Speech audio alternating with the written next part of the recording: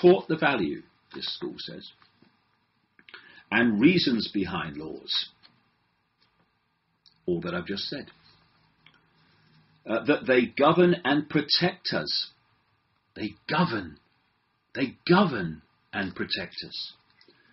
In other words, they dictate to us and claim to protect us, most of them.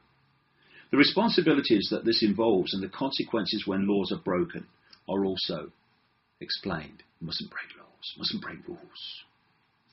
Teacher never does. Then be out of a job. Our schools' rules, rewards and sanctions, which are displayed in all classrooms, referred to regularly and consistently, uphold a practical example of this. Visits from authorities such as the police help to reinforce the message. I bet they do. Our school rules, rewards and sanctions. Follow the rules, you'll be fine. You may even get a bit of benefit. Challenge the rules because you don't agree with them. Bad move. And that is the message from the earliest age that the system wants kids to take through the rest of their lives. Now, individual liberty. Would it be nice if we had some? That'd be lovely. Within school, children are actively encouraged to make decisions and choices. Now, here we go. Decisions and choices. Now, this is one of the great scams, freedom of choice. Now, if I put a cake on the table and an apple on the table, and I say you've got a free choice, people might think, well, yeah, I've got freedom. I can have the apple or I can have the cake. The point is, the apple or the cake are not the only choices possible. And what the state calls choice is the choices, all of which suit the state, which you're then given the choice to choose between. So, encouraging choice. But that's saying if people make other choices, then they could be dangerous and going through radicalization. I know there'll be people looking at this and saying, yeah, you've got to stop ISIS. This is not about that. This is not about that. It's about freedom as a whole and having different views and the right to have them as a whole. Children are encouraged to know, understand and exercise their rights and personal freedoms. Well, clearly they're not, because there's rules galore and you can't have an opinion outside the norm or you're being radicalized. Children are given the freedom to make choices and make decisions so long as they suit the school and so long as they suit the state. Our school says we are actively challenging children, staff or parents expressing opinions contrary to fundamental British values, including those expressing extremist laws or extremist views. So, hold on. They, at this school, are actively challenging children, staff or parents who express opinions contrary to fundamental British values, which the state has decided what British values is and doesn't follow any of them when it's voting for war, voting to change policy that create massive austerity and suffering among people in their own country, that sell arms to Saudi Arabia by the billions of pounds at a time to suppress people in Saudi Arabia and to drop them on places like Yemen. These are British values. It's such bullshit. It's such hypocrisy. And in terms of the schools who are teaching our children, it's such naivety, ignorance, and acquiescence to the state. I wrote a book in 2003 called Tales from the Time Loop, which set out the scam, the manipulation, and the sequence that led to the lie and lies that produced the manufactured excuse to invade Iraq. And what's coming to light bit by bit is confirming that sequence. First of all, we've had a memo come into the public arena, written by Colin Powell, who was Secretary of State in the US in the run-up and during the invasion of Iraq. And they call him Colin, but his name's spelled Colin. I can only surmise that they call him Colin because he's full of shit, because that is what came to be obvious when he was doing a presentation to the United Nations in the run-up to the Iraq invasion, selling the blatant lie that Saddam Hussein had weapons of mass destruction which he was going to unleash on the world.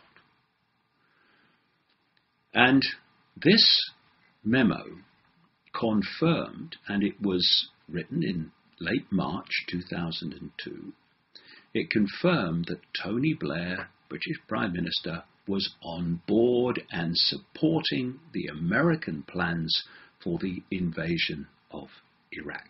That is late March 2002. And right up to the invasion, in the spring of 2003, Tony Blair was still lying through his bloody teeth to the British Parliament and the British people, saying that even at this late stage in the run-up to the invasion, it could still be avoided if Saddam gave up his weapons of mass destruction, which didn't exist. So we'll look at what he said, Mr. Liar, and genetically so. This is a speech or a statement to the House of Commons on February the 25th, 2003, very close to the invasion. And he said, "I detest his, Saddam's, regime. But even now, he, Saddam, can save it by complying with the UN's demand. Even now, we are prepared to go the extra step to achieve disarmament peacefully. I do not want war." Breathe, Dave, breathe. "But disarmament peacefully can only happen with Saddam's active cooperation."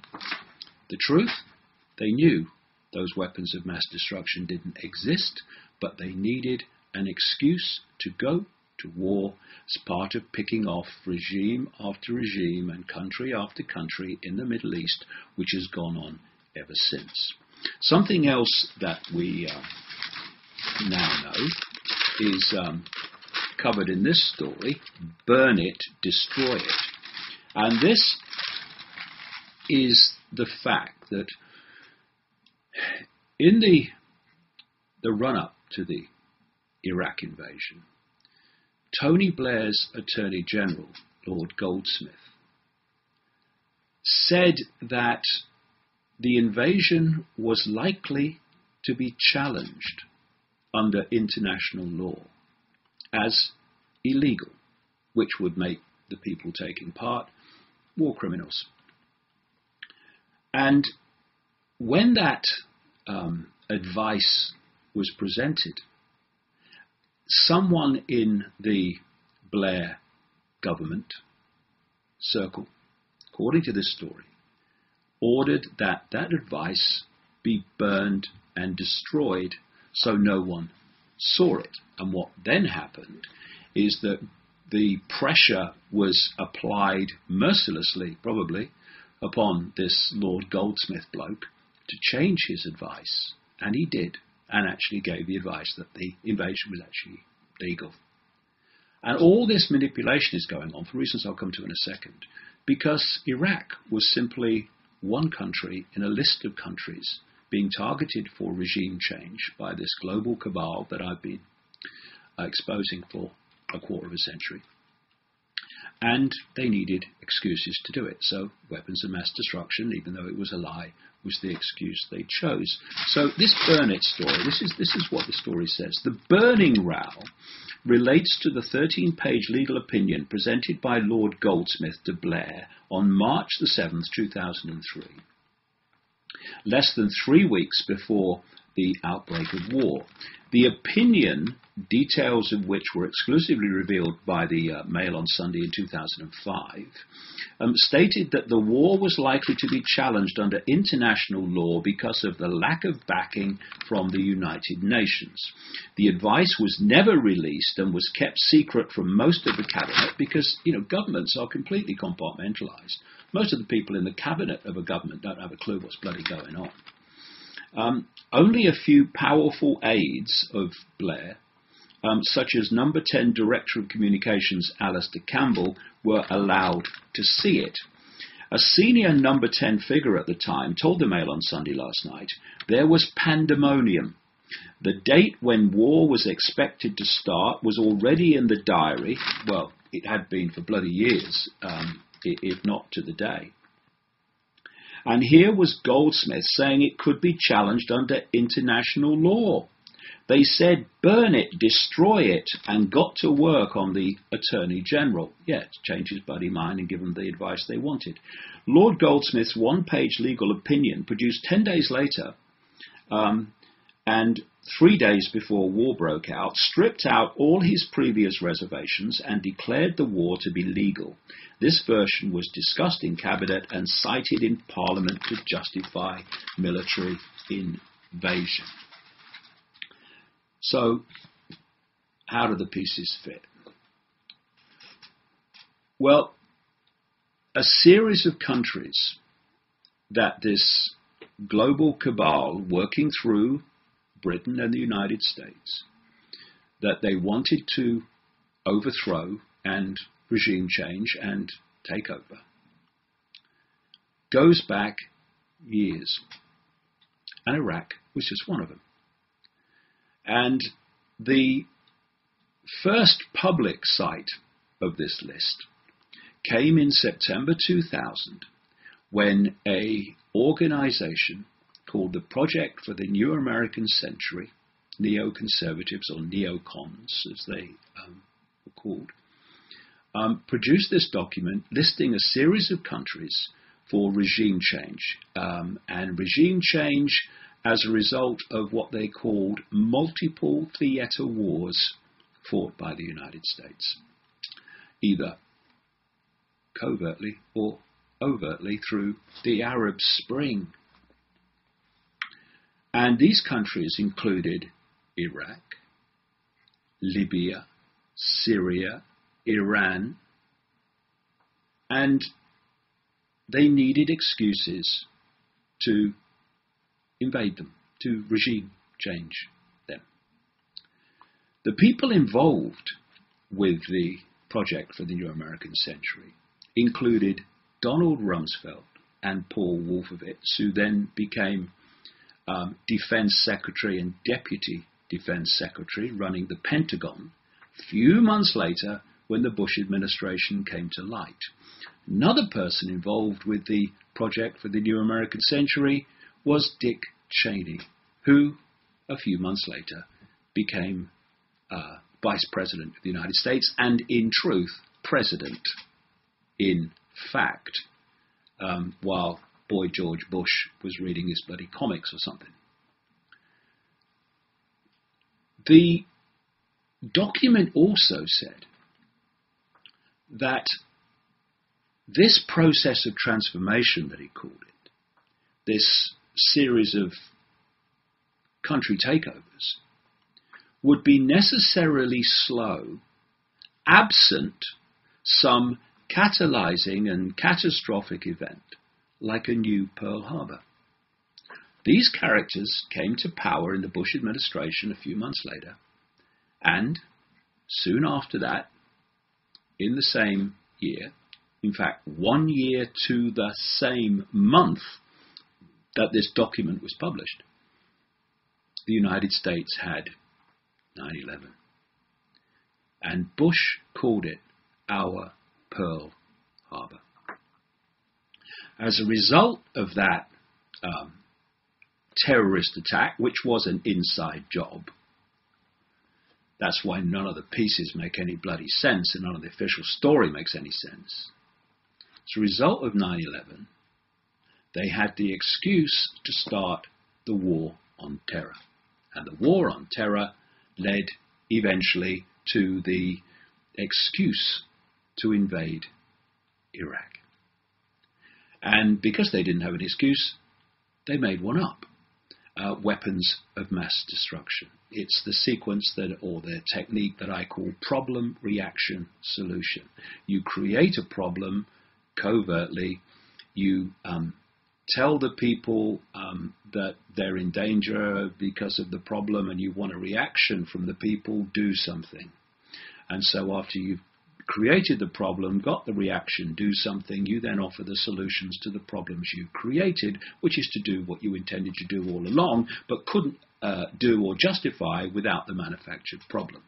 Now there's another version of that that I call no problem, reaction, solution. You don't need a real problem, you just need to invent one and get the public perception that there's a problem, i.e. weapons of mass destruction in Iraq. And so the invasion of Iraq was always going to happen, and all the bullshit about, oh no, it could still be stopped, was all lies. And so when Lord Goldsmith came along and said, actually this could be illegal, of course, burn it, destroy it, because it was a danger to the plan of invading Iraq. Then there's another thing. Dr. David Kelly. David Kelly was a weapons inspector with great experience of Iraq. And he knew that what Blair and his spin doctor, Alistair Campbell, in cohorts with British intelligence, were telling the British people about the weapons of mass destruction in Iraq was simply not true. And these people produced a dossier, oh, say, be very afraid. Oh, we better invade then, yeah, better be afraid. And what happened is that David Kelly, who no one really had ever heard of, in the public arena anyway,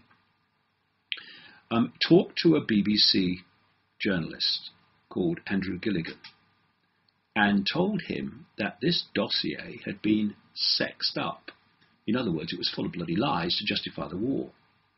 Now this was very, very dangerous to the credibility of the invasion. I mean, here was a weapons inspector of enormous experience in Iraq saying, actually, they're lying, in effect.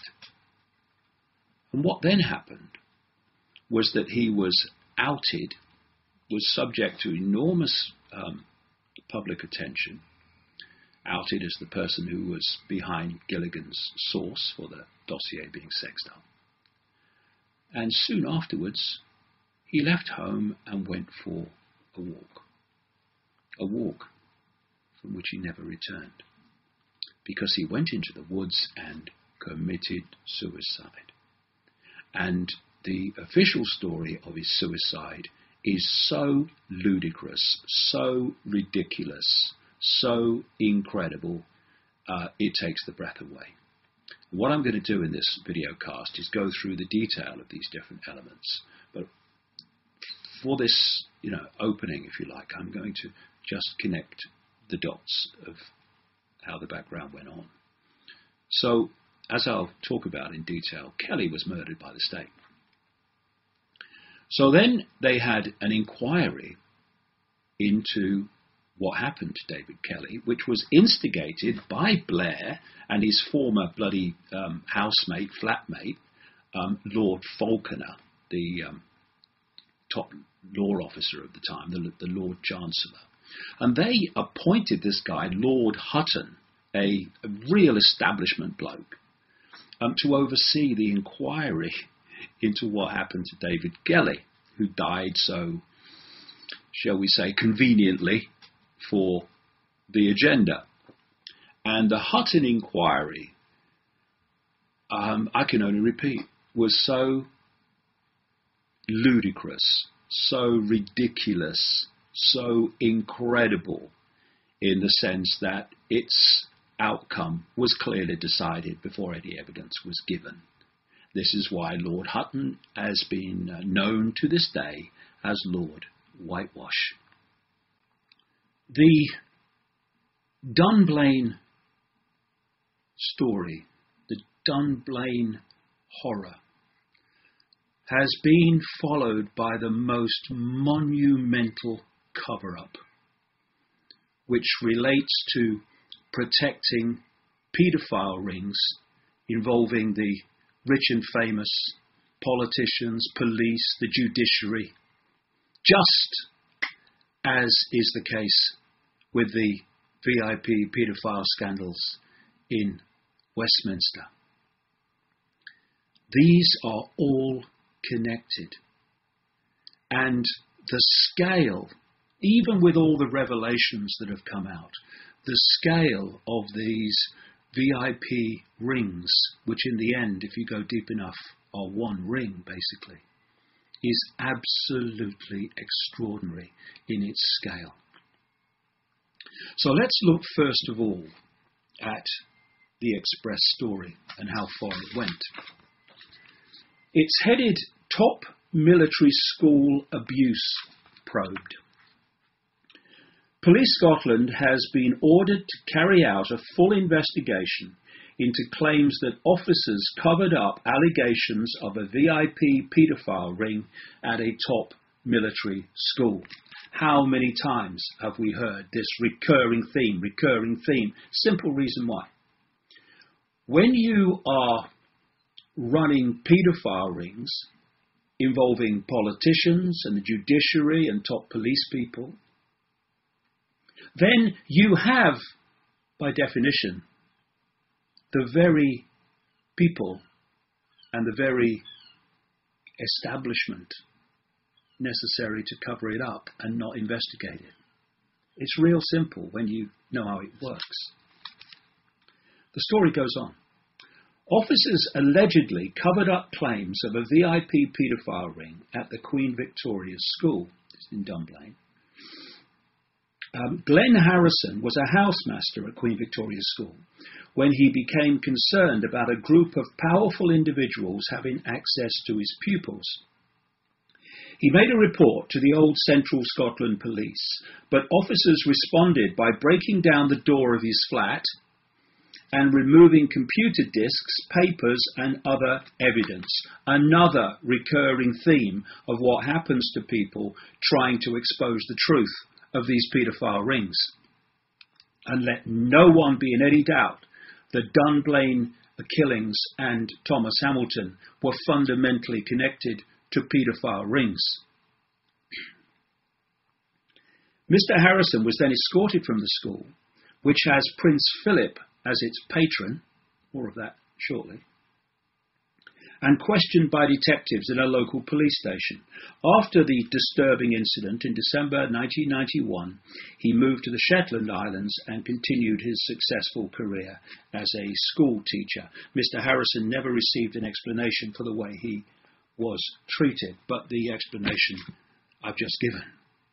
People exposing these rings are hardly popular with those protecting these rings. This Queen Victoria School is the same school connected to Thomas Hamilton, the Dunblane killer, who was seen walking around the school dormitories at night. And Glenn Harrison goes on, as I'll go into detail later, about famous people turning up in fancy cars at the school and taking away boys who came back distressed. Thomas Hamilton was a Jimmy Savile figure. Not on the same scale, but he did the same things. Not only was a paedophile himself, which came out and was covered up at the subsequent Dunblane inquiry, but he procured children for the rich and famous. And thus he was afforded the same protection by the establishment as was Jimmy Savile, who for decades and decades and decades did the same on a gargantuan scale. And when I go through this Dunblane story and its connection to the paedophile VIP rings, people might appreciate why we have seen in recent weeks the blatant, the pathetic, the disgusting efforts of parts of the British media and certainly the establishment. The campaign effort to trash the claims of the VIP paedophile rings in Westminster, involving former Prime Minister Ted Heath, former Home Secretary Leon Britton, and others.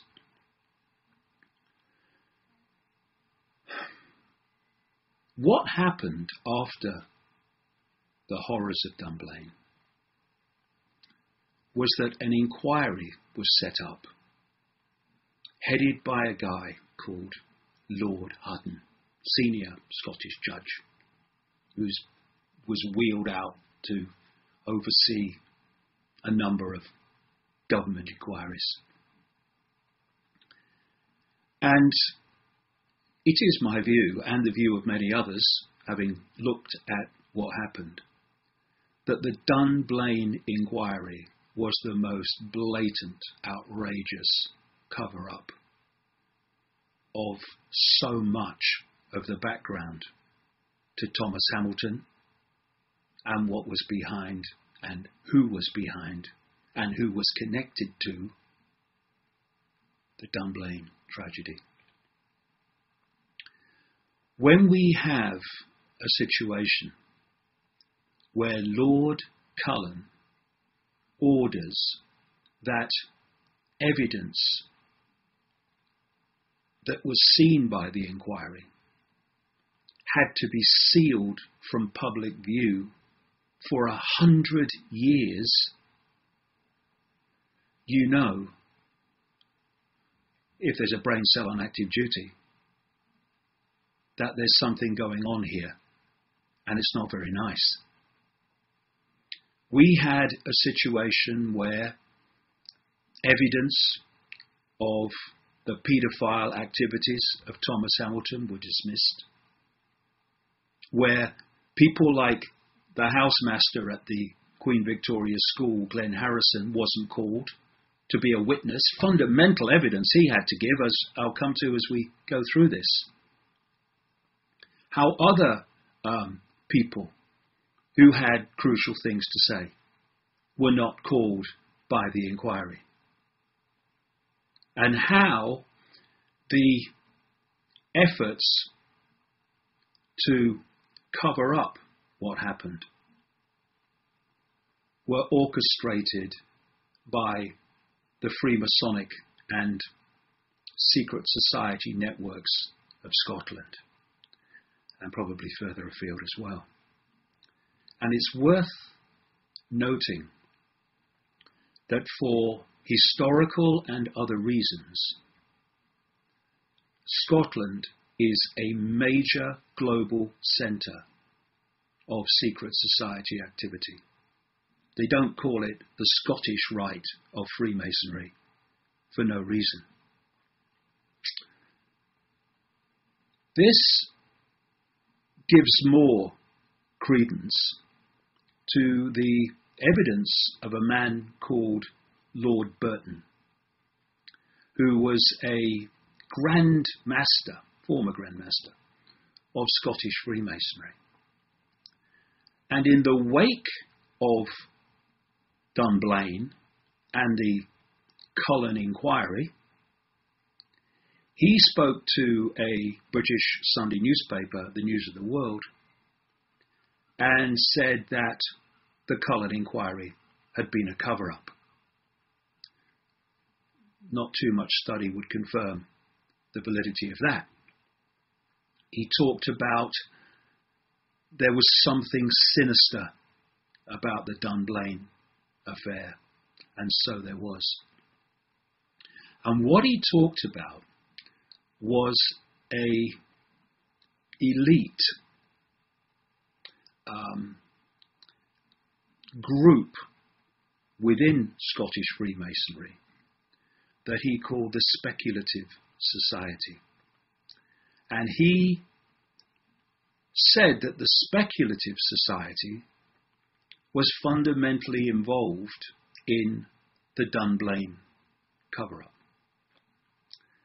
And the Speculative Society is apparently based at Edinburgh University, and its patron is Prince Philip, the patron of the Queen Victoria School.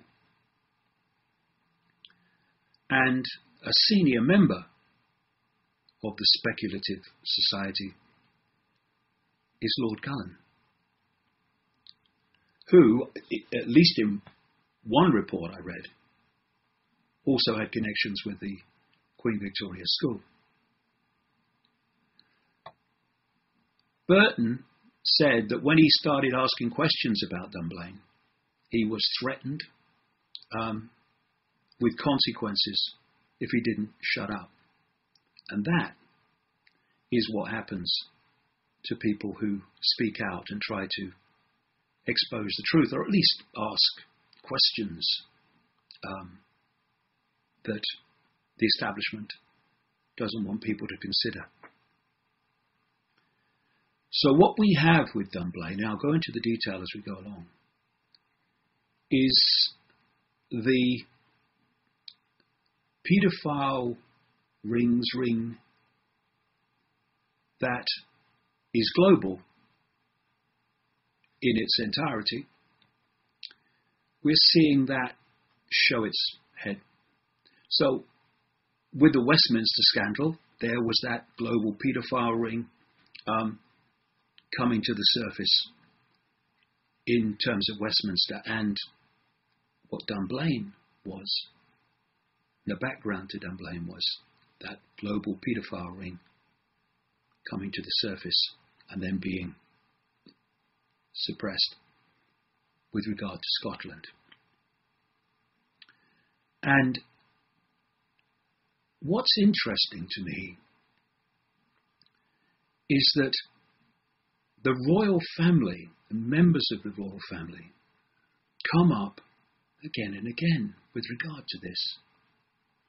Not only do we have Prince Philip, a patron of the Queen Victoria School and a patron of the Speculative Society, we of course have Prince Charles and Prince Philip as friends for decades of Jimmy Savile. Jimmy Savile was brought into the inner royal circle, this aging disc jockey who turned out to be, in terms of the public arena, a record-breaking paedophile who the police knew about but did nothing about. See Thomas Hamilton.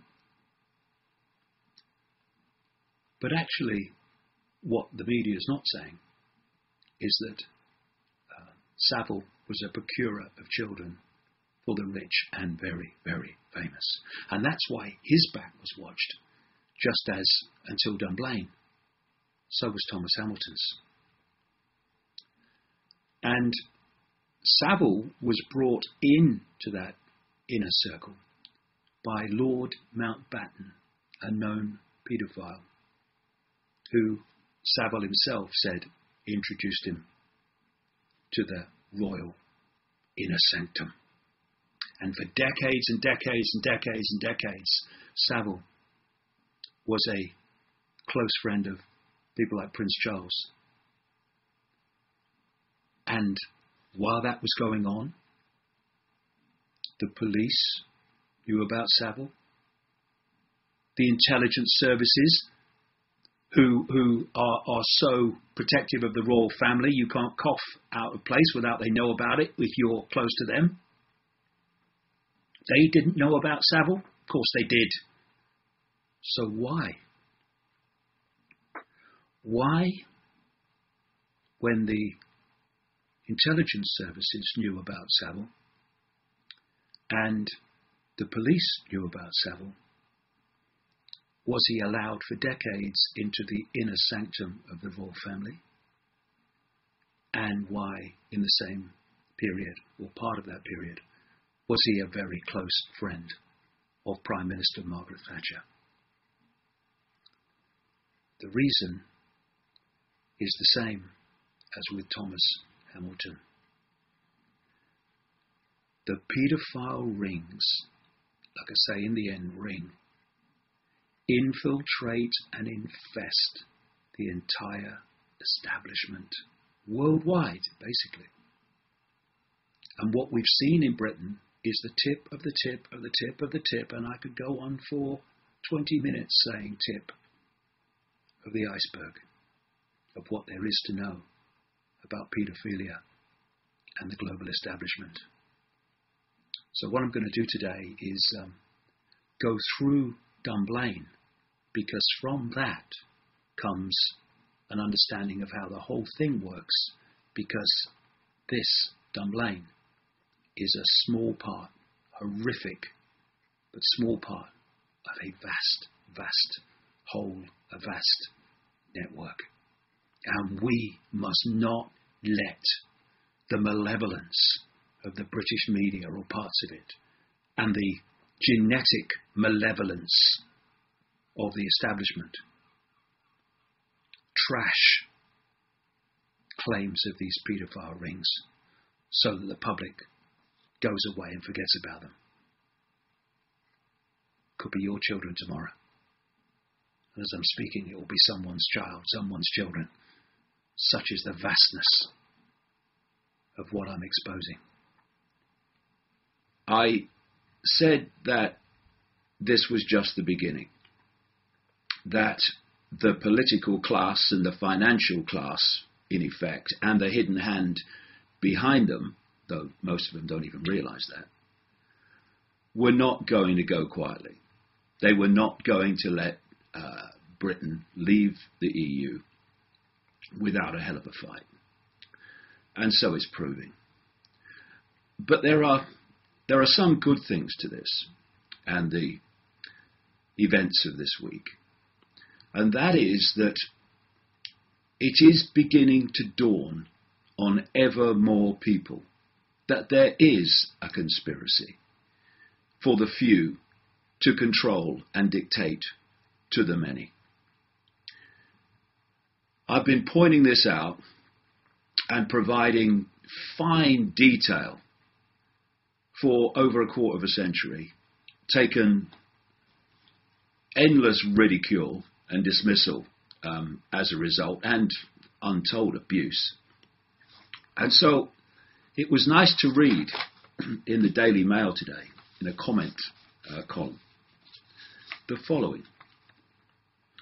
The truth is that this judgment, which I'll come to shortly to throw a spanner in the works of Brexit, plays with fire, fanning the feeling, not just in Britain and Europe, but also among Donald Trump's supporters in America, that Western public life is becoming a conspiracy. The word is being used in the mainstream. I thought they were only theories. Is becoming a conspiracy of tightly knit, self-serving establishment elites against the public. Well, the only thing wrong with that is it's not becoming. It always has been. The fact is that it's now becoming so blatant that it's becoming more and more obvious to everyone. Well, everyone with a brain on active duty. And what that judgment is referring to there is a legal challenge this week to the British government's right to trigger something called Article 50, to start the process of withdrawing Britain legally from the web of deceit, mendacity, and manipulation that we call the European Union.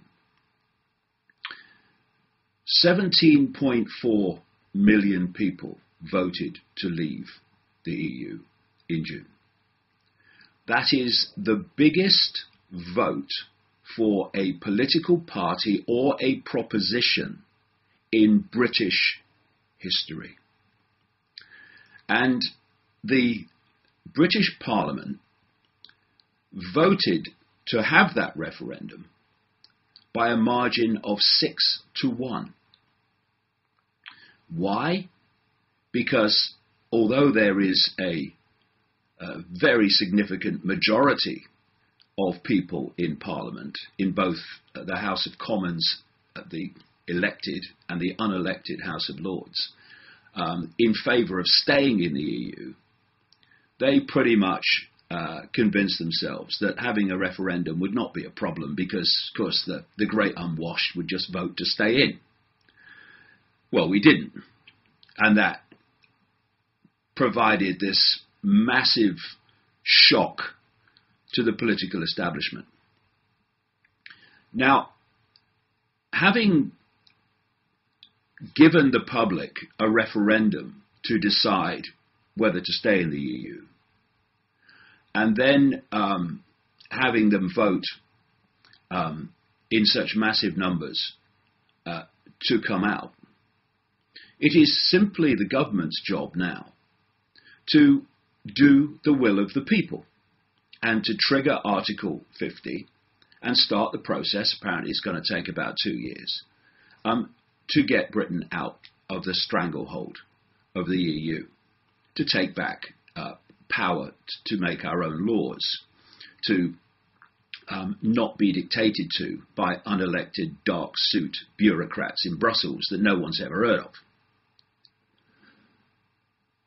But, like I say, it was never going to be easy because the political class that thinks it's all-knowing, when it is deeply ignorant, those who are not among the few who are knowingly manipulating events, they are awash with ignorance, with mendacity, and with the arrogance that they know best, and therefore the will of the people doesn't really matter. Unless, of course, it corresponds with what they think is what should be done, and then, they're all for democracy then. The British Prime Minister, Theresa May, at least in the words she spoke, was committed to triggering Article 50 early next year. Brexit means Brexit, she said. The will of the people must be followed, adhered to, respected.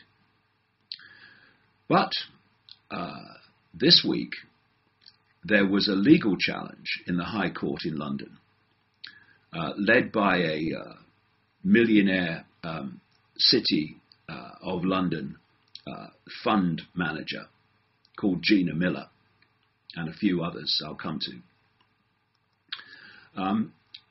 to block the triggering by the government of Article 50 without a vote in Parliament.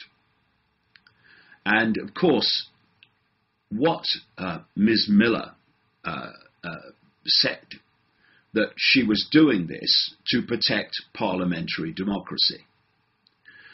Okay. That actually is not what it's about. You see, there's a majority in the Houses of Parliament that does not want Britain to leave the EU. So by taking it back there and having the members of Parliament and unelected House of Lords decide what will and will not happen with regard to Brexit, despite 17.4 million people voting to come out and the majority in the referendum. That means that we are now in a situation, unless the government wins its appeal, where a majority of members of Parliament who want to stay in the EU now have enormous control over where Brexit goes from here. They can block it, they can delay it, they can water it down to the point where it's not Brexit at all, but just membership of the European Union under another name. And ideally, what they want to do is to bring about another second referendum. This is what happens when you go against the EU in a referendum. You've seen it all over Europe. They then have another referendum and they overturn the result of the first referendum, which they didn't like. And so now the will of the people in the referendum is now being usurped by Parliament and members of Parliament. And it is a situation that is frankly outrageous, disgusting, despicable, but in some ways a positive thing, because it is showing people in their face that the financial and political class couldn't give a damn about what they want. Because this country, like every other country, is not run for the people. It's run for the political and financial classes, and like I keep saying, the hidden hand networks that work through those classes. So we're asked to believe by this Gina Miller, who is a city fund manager and married to a city slicker who's even got a well-known nickname in the city as Mr. Hedge Fund. And they apparently run an investment operation, which according to reports has portfolios worth around £100 million. So they're regular people, just like the rest of us.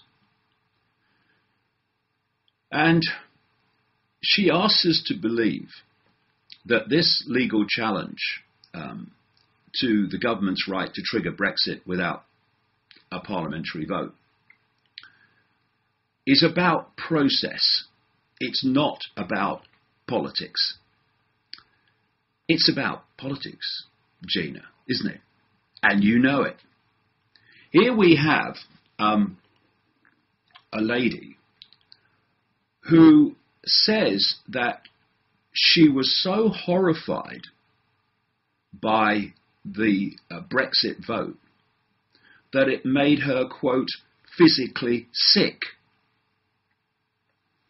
So here we're being asked to believe that someone so vehemently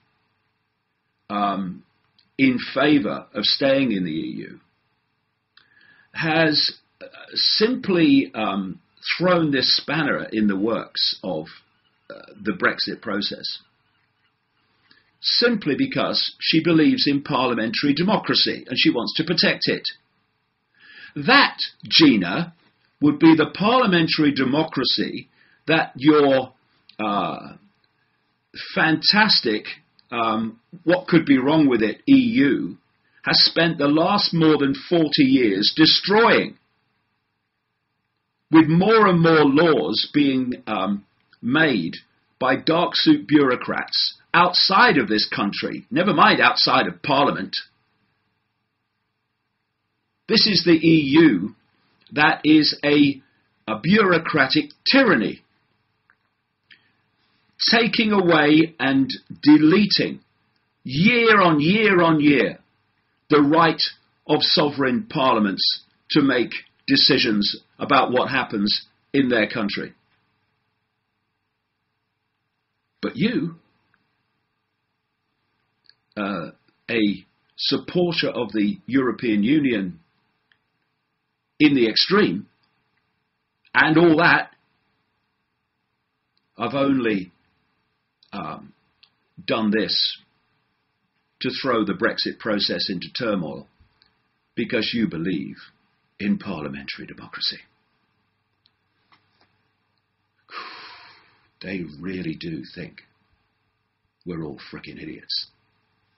But as they found in the referendum, we ain't. This is a quote from Gina Miller, who was only doing it to protect the process. I felt physically sick, she said, when the referendum result came through, because I thought, I don't think people know the ramifications of this, of what's happened, and I felt really sorry that people had been tricked and fooled. You see, the financial and political classes, they know best, you see. So if you are just an ordinary person, just one of the great unwashed, then you really don't know anything about anything. You haven't worked out that Britain has lost control of its own country to the European Union. You haven't worked out all the European laws and regulations that are dictating, like I say, the fine detail of your life and what you can do and can't do. You haven't worked out that smaller companies are being crushed by the weight of EU regulation that's destroying their ability to function. You can't work that out. You have to leave it to those who know best, the city financiers and the politicians. You're just the man in the street, the woman in the street. What do you know? She goes on. We must not underestimate or forget the anger in Europe. Ooh, really, I'm terrified. About our vote. They're very angry that we've had this relationship, yet we still threaten the Union. Well, they should be angry then. Actually, there's a vast number of people in other European countries that want to do the same that Britain did and vote to come out. They're just not being given the chance because the political class that knows best is terrified that they might do the same. It's extraordinary. Now, let's have a look at these other people who were behind this legal challenge, in which judges decided that it had to go to Parliament for a vote before Article 50 could be triggered and could not just be done by the government carrying out the will of the people. The organisation behind this, or one of them, is called People's Challenge. Who are these people? It was set up in the summer by a guy called Graham Pigney, a British expatriate. He now lives in France. And Paul Cartwright, who is a Gibraltar national and works as an environmental officer for the Gibraltar government. Was Gibraltar in England or Scotland or Wales, Northern Ireland the last time you... I don't believe it was. Mr. Pigney, originally from Fareham in Hampshire, is a semi-retired man and has lived in a wine-growing region of Carcassonne for 19 years. So one of the people behind this doesn't even live in the country and has lived in France for 19 years. And he wants to, in effect, let's be very open and sensible about it. He wants to block Brexit. That's what this is really all about. No, it's the process. Anyway, also backing this legal action that won this ruling this week is an organisation called Fair Deal for Expats Group. Well, expats. So they don't live in England either, or Britain. No. It includes among them dozens of Britons living abroad. Oh, anyone notice the theme here? And these include a British company director who lives in France, seems to be a popular place, a businessman who runs holiday rentals in Italy, and an English language teacher in Hamburg, Germany. I never saw Britain get a mention there. Mr. Pigney defended his decision to launch People's Challenge. He said, I happen to live in France, but that is inconsequential in the context of the constitutional crisis we are facing. The constitutional crisis that your challenge has just massively added to, by the way. And it's not inconsequential. He says here, what's at stake is nothing less than parliamentary sovereignty. We need to make sure we do not hand the sovereignty of the UK to a self-appointed government. Well, what do you mean the sovereignty that's being handed to in effect, self-appointed bureaucrats for the last 40-odd years?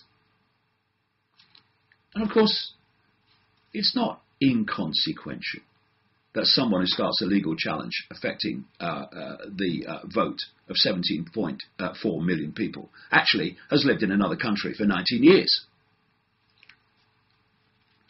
Another guy in this group is a Brazilian-born hairdresser who no one seems to know much about. And that is the organisation with their 12 barristers, obviously money no object there, who have created a situation where the anti-EU majority, or the anti-leave the EU majority in Parliament, now potentially, unless this government appeal is successful, now have enormous control over the Brexit process, how fast it moves, the nature of what it is, etc. And that's the whole point of what has happened here. And the judgment was made by 3 judges, including one, the Lord Chief Justice, who actually is a co-founder of an organisation dedicated to integrating laws all over Europe into one EU group of laws that are basically all the same. In other words, centralising control in Europe via the legal system. And, you know, in the last 24 hours, day or two, since this judgment was made, we have seen so many extraordinarily ludicrous things said, like it's just about the process, not politics. And another one is, I saw that the judgment was made by an independent judiciary, acting above politics and outside politics. You know the greatest threat to humankind. It's frickin' naivety. The idea that the judiciary is above politics and the judiciary is independent is absolutely ludicrous. Like I say, what it's really about is blocking Brexit or watering it down to the point where it ain't Brexit at all. And that's beyond all the bullshit. That's exactly what this is about. And it's sickening, to me anyway, to see this group who call themselves progressives, word that came out of America, basically those of the left and Greens and all these people call themselves liberals, to see them lining up alongside and cheering when they came out of the High Court, the city millionaires and lining up alongside the financial and political class in demanding, in effect, that the will of the people is not adhered to and we stay in the EU. Here we have these so-called, because that's what they are, so-called progressives, who will go on marches and protest against the extremes of the financial class and the political class that they don't agree with, or that part of the political class they don't agree with, while they now stand alongside of them to defend democracy by destroying it. They stand alongside people like Tony Blair, a man who so loves parliamentary democracy that he lied to Parliament to justify a catastrophic war that has cost the lives of millions of people, both in Iraq and as a result of what that invasion of Iraq has done since in terms of the Middle East. A man who didn't even keep his own cabinet informed of what was going on in relation to the invasion of Iraq. These progressives, the British equivalent of the bullshitter in the United States, a classic fake progressive Michael Moore, are now standing shoulder to shoulder with people like Tony Blair. It is absolutely pathetic. And we're seeing, we are in a point now where things are coming to the surface, where we can't ignore them anymore. This is why you've got that quote from the Daily Mail using the word conspiracy of the political class against the people. It's becoming blatant. Look at the Clinton emails, how they've shown the collusion with the media, how they collude to block the candidates like Bernie Sanders that they don't want. How behind the scenes they're saying exactly the opposite to what they're saying in public. And how the whole system is so deeply, shockingly, unspeakably corrupt. And now we're having this put in our face again in Britain. The political class and that which was behind the political class, which, like I say, most of the political class doesn't even know that hidden hand exists. While it does its bidding, just like the progressives, global warming, political correctness, stay in the EU, these are all desires of the hidden hand, which the progressives play out, thinking they're being progressive. It's hilarious, if he wants it, tragic. We've reached the point now where we, the people, have got to say enough. We've got to stop cooperating with this system of corrupt, mendacious control and stop handing our power to it. They have the power to dictate our lives because we give that power to them. How can their number dictate to millions of people, globally billions of people? They can't unless those millions and billions give their power away to them. We've got to stop it because it's becoming more blatant and therefore more obvious because it's becoming more extreme.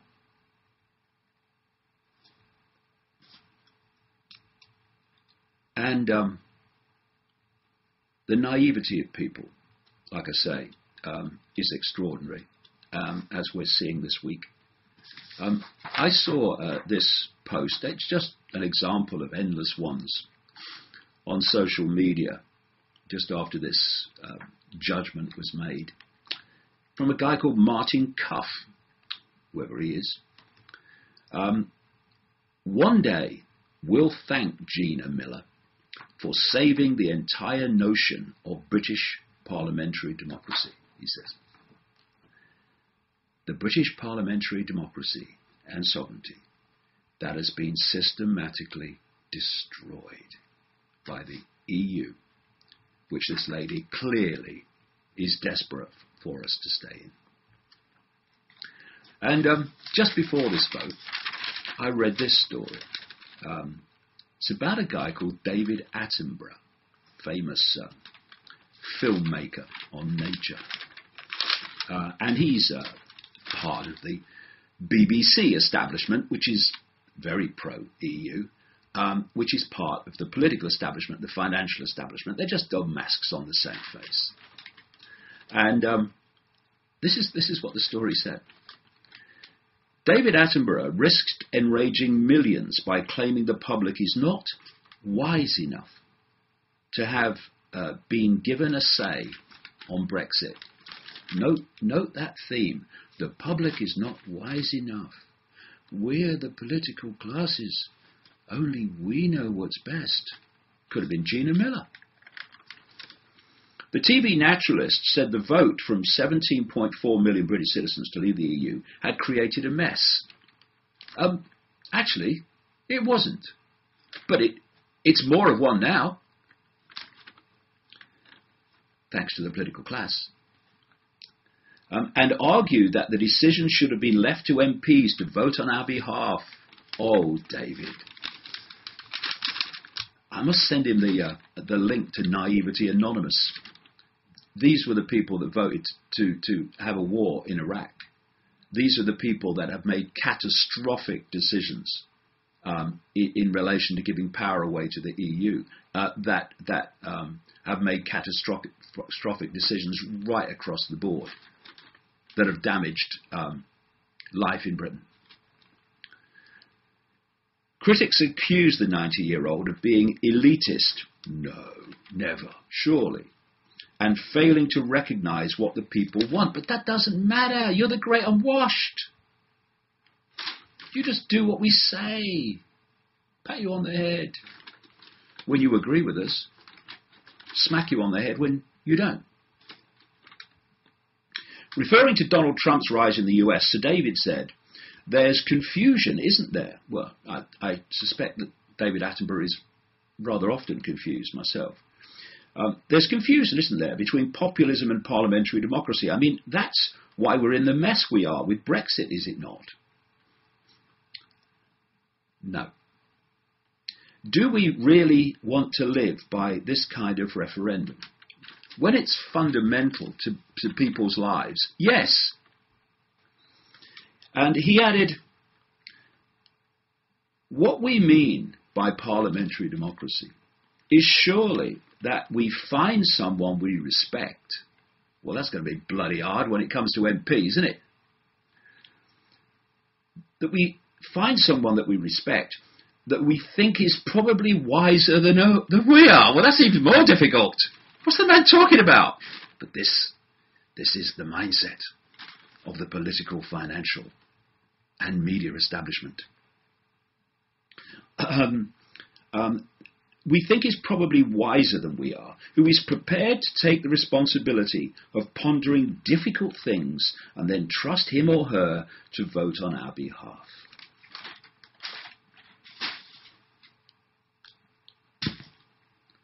And a few people can't control the world. It's a piece of cake. The war on terror is a war on freedom. I've been saying that, writing that for years and years and years, and so have many others in the alternative media. And the horrific events of the last week and more in Tunisia, in France, and parts of the Arabic world are simply the next step to advance the agenda of destroying human freedom and much else besides. And this is not some conspiracy theory pulled out of the ether. It's in documents that you can read and see the connections between. You can go back, for instance, to a document known as a clean break, which was produced for Benjamin Netanyahu in the 1990s by the infamous neocons in the United States, people like Richard Perle and others. And what it proposed in terms of what Israel should do is mirrored by current events in terms of the countries they should target: Syria, Iraq, Iran, and countries they should try to go into an alliance with in achieving the end of targeting those countries. You can bring it a few years forward to the year 2000, when the same neocons in the United States that were the force behind the Bush administration, they produced a document through a front operation called the Project for the New American Century, calling on the United States to fight multi-theater wars against the same names: Syria, Iraq, Libya, and others, Iran. And just after that, in 2001, in fact, 1 year after that to the month, we had 9/11, the official story of which is shockingly ridiculous and quite obviously a cover story. In the Project for the New American Century document, it said that a new Pearl Harbor would be required to justify these multi-theater wars against these countries in the Middle East and North Africa. And a year later, after this crowd behind that document came to power with the Bush administration, we had 9/11 with its ridiculous official fairy tale. And what has happened as a result of that? The countries targeted in both a clean break and the Project for the New American Century document have been bombed, turned into chaos, and in terms of Iran, constantly threatened and undermined. Then you can go just a very short time, matter of days and weeks after 9/11, and you pick up the story told by General Wesley Clark, a supreme commander for NATO at one point, who said that he went to the Pentagon immediately after 9/11 and was told by a member of the Joint Chiefs of Staff that the plan was, so this man had been told from on high, in other words, the Secretary of Defense's office, Donald Rumsfeld, that they were going to target and regime change a series of countries in the next few years that followed that. And what were those names? Iraq, Libya, Syria, Iran. The story just is so blatant. And so, to achieve that, they had to find excuses for public consumption only to pick off those countries.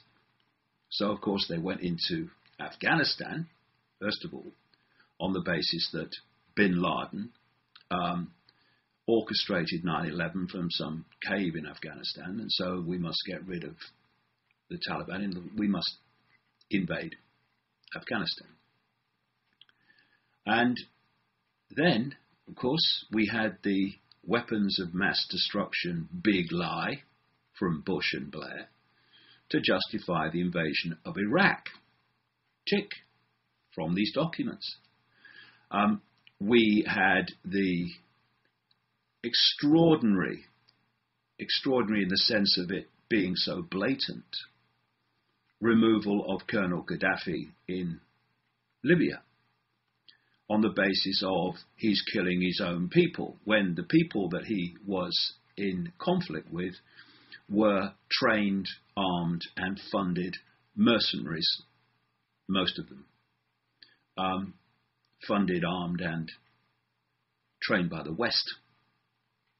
So you create a situation where you create the problem by doing what I've just said in relation to these rebels, and then you offer the solution, which is removing Gaddafi because he's killing his own people when he's just fighting these Western trained, armed and funded rebels.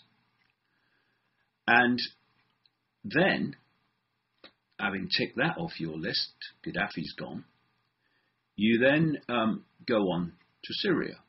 And Syria, in terms of the rebels and the people that are behind all that, were largely shipped over from Libya when they'd done the job there. And so you had the attempt to overthrow Assad as quickly as they did Gaddafi. But Assad refuses to budge to this day, as a result of which they have to keep finding excuses to remove him and to help the rebels they control and dictate to remove him. And so there has been an effort to justify Western bombing of Syria. Of course, Obama and the British Prime Minister Cameron tried to do that a few years ago, and they couldn't get it agreed to.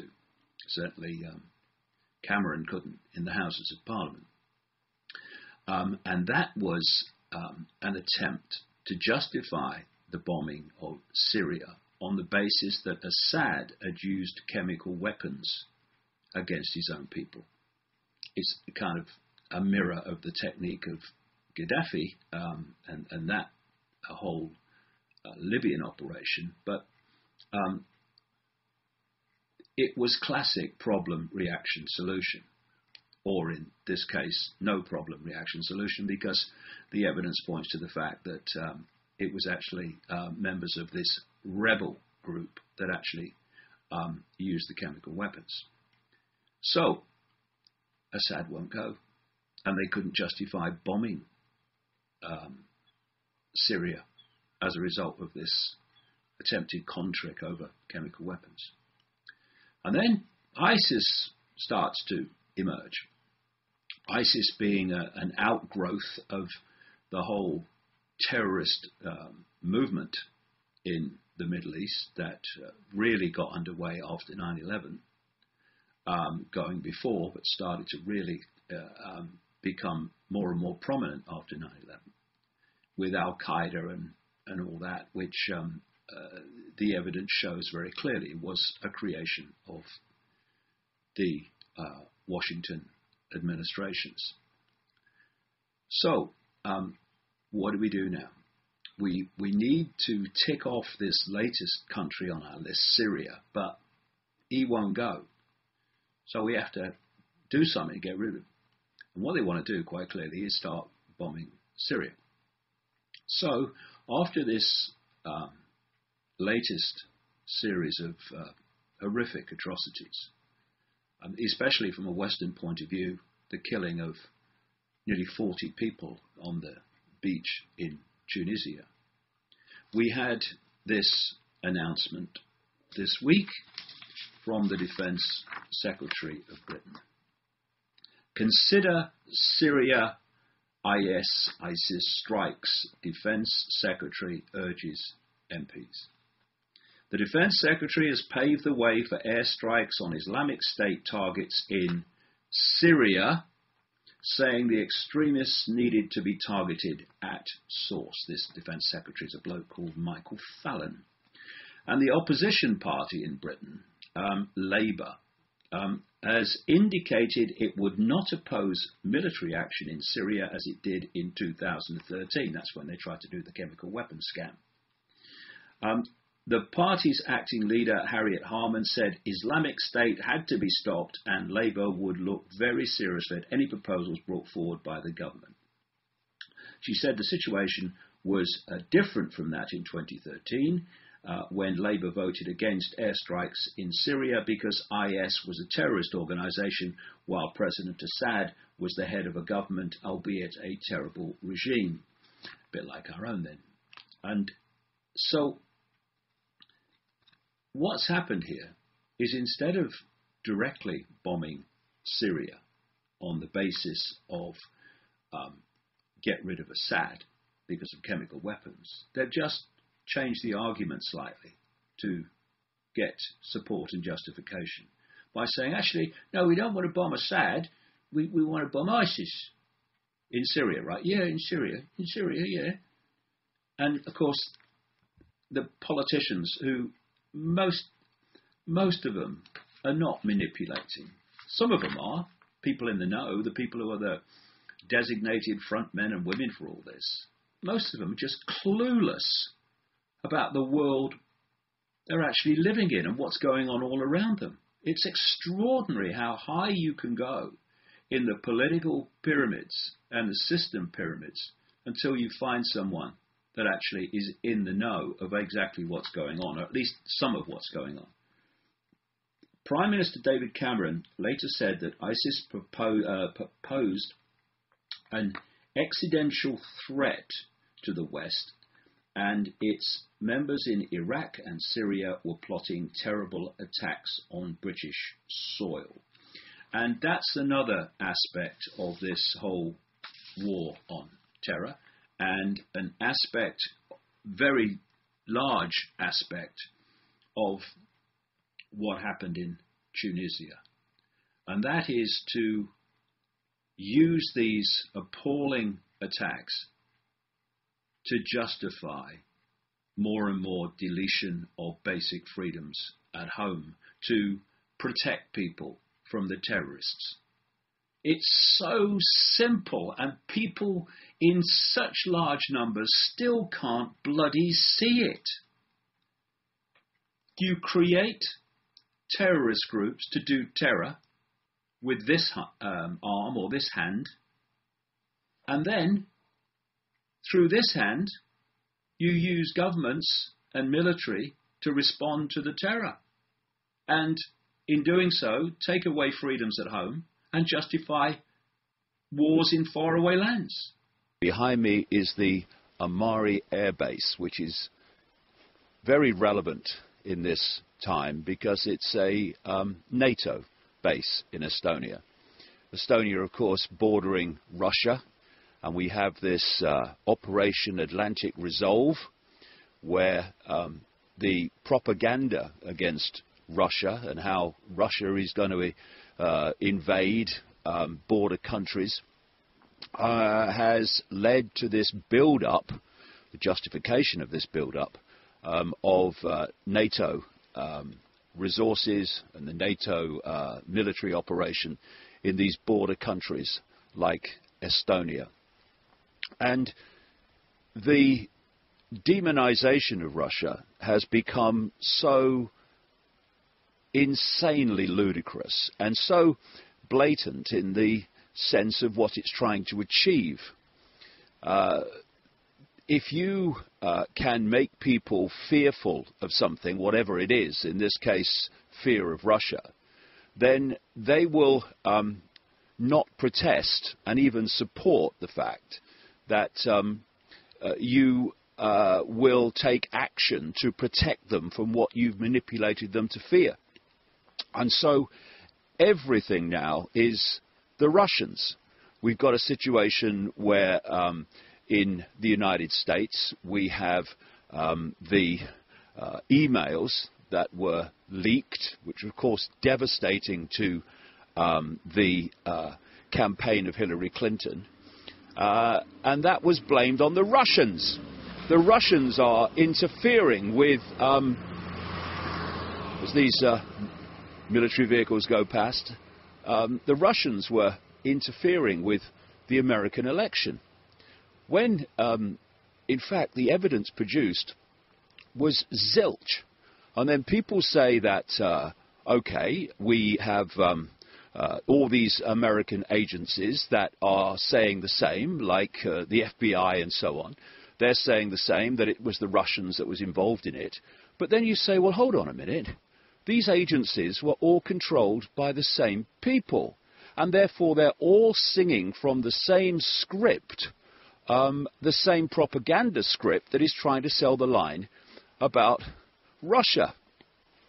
And of course it's going on in Europe. It's going on in terms of the demonization of Russia in these border countries and the rest of Europe, but particularly here, to the point where this Operation Atlantic Resolve has kicked in. And talking to people in Estonia and talking to people about their friends' reaction to all this, it's very clear that there are large numbers of people who have actually bought this idea of the Russian threat, when in fact you look at the history of NATO since the Second World War, and what you have is NATO is the threat to peace. What is NATO, the North Atlantic Treaty Organization, which is supposed to protect this area of the world? What is it doing bombing civilians in Libya? What is it doing through its constituent parts being involved in these wider conflicts in the Middle East? NATO is not there to protect people from the Russian threat. It's there as a war machine to impose the will of the hidden hand which controls it. There are people like NATO, organizations like NATO, the EU and what have you, they're all in the end controlled by the same people. And we've been talking on the streets of Tallinn, the Estonian capital, to people to see their reaction to what's going on and their reaction to the propaganda about Russia and the attempts to make them fear and thus accept an ever greater NATO presence. Can I get your opinion on the sort of impending threat of Russia to the Estonian community? It's hard to say where it's going at the moment, because in Estonia we have a few political parties that are Russian-minded, and also the things going in the USA. I think that the threat is never going to go away, and it's going to stay, but when Russia's going to make a move on Estonia, we don't know. This huge amount of propaganda poured into the heads of our people on the daily and nightly basis, it's been successful. And people, they know that aggressor and the invader is on the east side of our border. And that's nobody even cares about that. And if you ask the common people, they don't care, because they have a lot of difficulties to face them in everyday life. So it's just, I don't think it's serious. In the West, particularly in America and Britain, there's a massive propaganda and demonization of Russia, basically trying to fear people into the fact there's an attack imminent. Is there that feeling here in Estonia? We've always had that feeling, but since we got free from Russia in 25 years ago, then since that time everybody's always talking that there's a big threat, but actually we haven't seen any big moves from their side, so I think people are calming down, because nothing actually has happened in like the past 25 years. So many big things. Well, actually, so far we've been dealing only with propaganda, which makes the world only black and white, and basically wanting to, let's say, 90 even more percent, the propaganda has been telling us that Putin is about to invade Estonia any minute, and we should be prepared for that, and especially we should be depending on our NATO allies. And, well, I don't think, personally, I don't think that it's the right approach, and there are no signs documented signs that Putin is preparing an invasion to anywhere. Because if people are telling about Ukraine, there's been no invasion, and even in NATO, great leaders, big leaders, a la Fuzov and others, admirals, they've been telling that in Ukraine, let's say, the legal government is not facing and fighting against Russian federal troops. There are some volunteers from all over the world there, but and the same is here. So far we've been hearing only what it is, let's say, propaganda, and no analysis whatsoever. How strong is the propaganda on the media here, trying to scare people into the fact that big bad Russia are going to come and invade again? I think it's very strong, because I think who listen every day mainstream media, they are scared. Well, in the West, in Britain and America, we've had a lot of propaganda against Russia, and Putin in particular, trying to paint him as a modern-day Stalin. What's been the response to the propaganda here in Estonia? Are people scared? Are people actually buying the propaganda against Russia?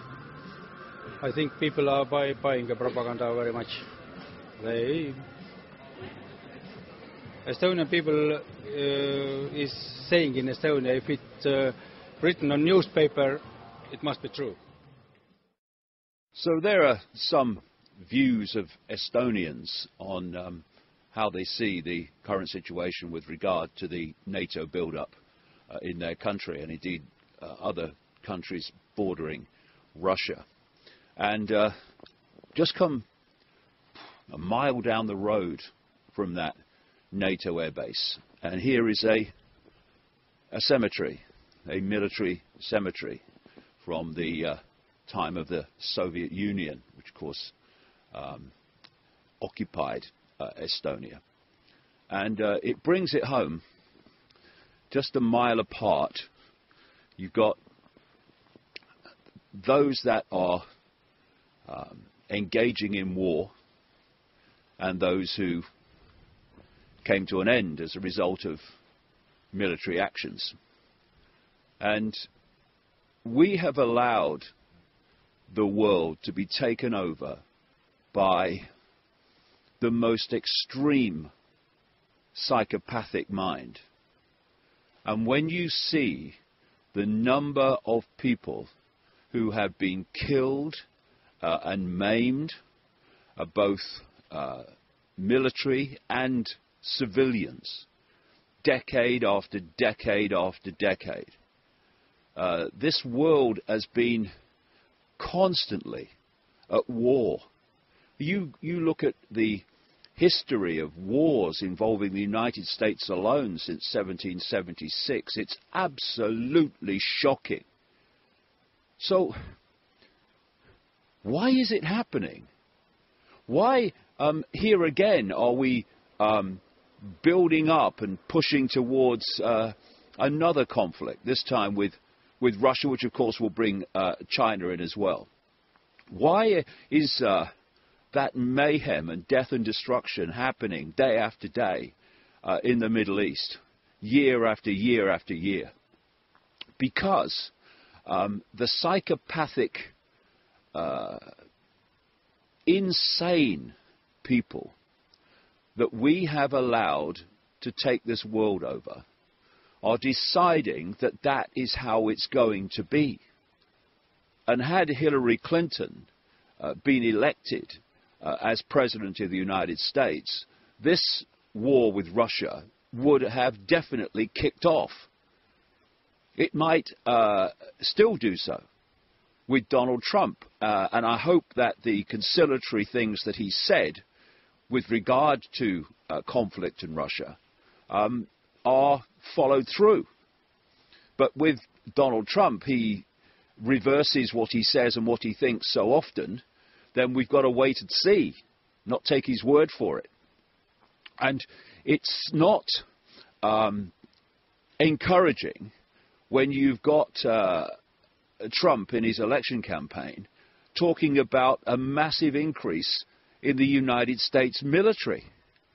It's also already vastly in proportion greater than something like 7 other countries combined, including China and Russia. I mean, how much military does the United States want? But of course, it's not the United States military. It's the military of the hidden hand. And all this money, this extraordinary level of spending while Americans sleeping the streets, that is spent on the military, is not for the benefit of the United States. It's for the benefit of that works through the United States, that works through its presidents, that works through its military and its Pentagon. And these are the people we've given the world away to, and we need to take it back. So, is it really too much of an ask that instead of demonizing Russia, that those in power sit down and come to an agreement with Russia, come to a situation, for instance, where Russia and the countries of Europe and the United States combine together to sort out the United States, UK-created terrorists in the Middle East and bring that horror to an end. If they were reasonable people who generally wanted to bring it to an end, that would have happened already. But they're not. Putin seems very accommodating and intellectually is far more intelligent than the Western world leaders combined. I'm not saying that he's God's gift to humanity and, you know, he runs tea parties for kids. He's obviously a ruthless man, or he wouldn't have been running Russia for so long. But neither, although the propaganda would like us to believe it, neither is he Stalin. Neither is Russia now the old Soviet Union. And the offer is there for the West to come to an accommodation with Russia so we can all get on with our lives. I hope Trump, like I say, follows through with what he's saying, and that happens. But in the background, the hidden hand won't want it to happen, because the hidden hand wants World War III, because that's been planned all along. 3 world wars to transform the nature of human society. The first 2 world wars transformed the nature of human society. Look what happened. And they want to complete the job with World War III. That was always the plan. And this is what this demonization of Russia is all about. So we, as the people, the human race, billions of us, who face the consequences of what these insane people in the shadows are doing, need to understand how the game's played and no longer to accommodate it, no longer play a part in it, no longer meekly walk along saying, yes sir, no sir, they must know what they're doing. They don't. Except that they do know that they're seeking to bring about